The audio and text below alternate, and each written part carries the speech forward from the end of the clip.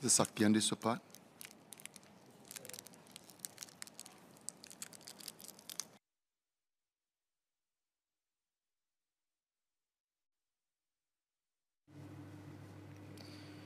Mr. Speaker, sir, may I have your permission to answer questions 7 and 8 on today's order paper together? Please do.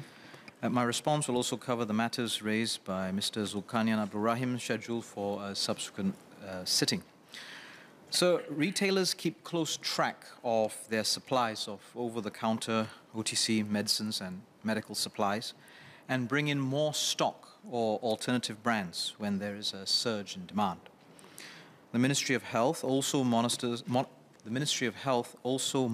the stock levels of commonly used medicines and medical supplies, especially when there are exceptional surges in demand or disruptions to supply.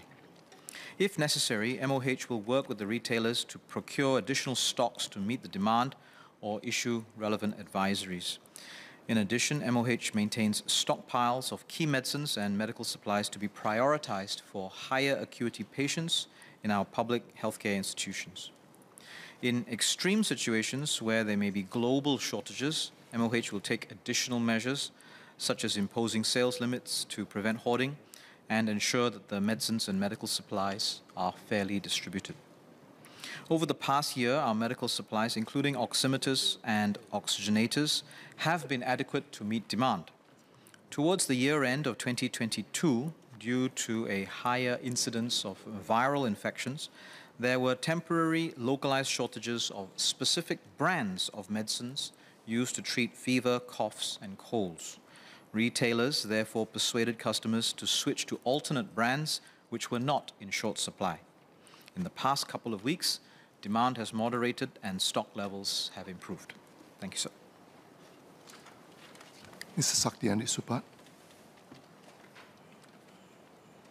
Thank you, Mr. Speaker. I'd like to ask two SQs in relation to what SMS has answered, but thank you, SMS, for the answers that you gave earlier.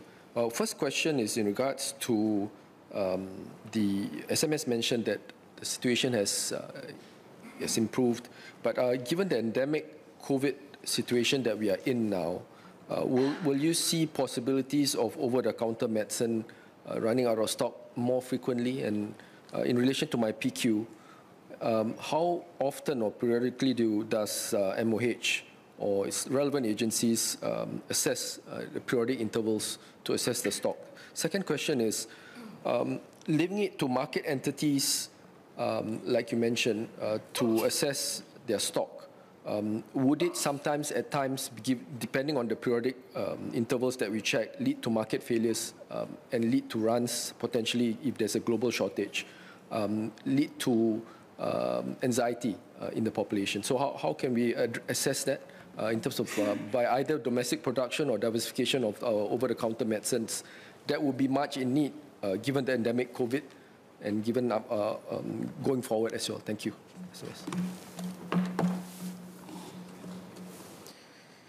I thank the member for his question. The supplies were more than adequate, and certainly our national stockpiles, which includes what the vendors have remained within our policy thresholds all the way along. We have a fairly granular, live view of the stocks held by the vendors as well as in our national stockpile. So we are fairly confident that we'll be able to meet the demands in general. I would put it to the member that as COVID becomes endemic and as a population we treat it and behave towards it like we do other illnesses, actually there's less chance of the panic buying or the anxiety-induced purchasing that we saw towards the end of last year. And so we're actually less likely to have similar problems with over-the-counter medication.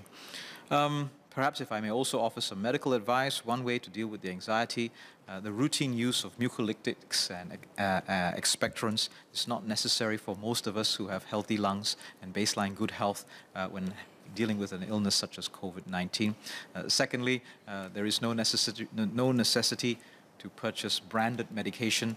A variety of generic preparations will do the job just as well. Ms. Tingru.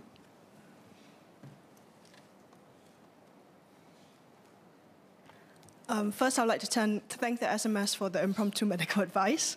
I have a couple of supplementary questions.